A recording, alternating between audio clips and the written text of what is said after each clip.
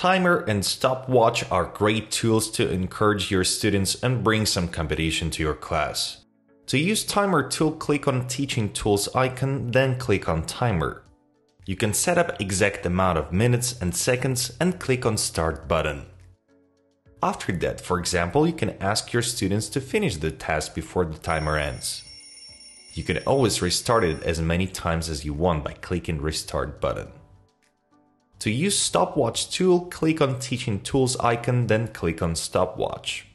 This tool also can be very helpful if you want to add more dynamic to your class. Click on Start button. You can always pause it, continue, or reset. You can also keep both tools opened at the same time and easily switch between them.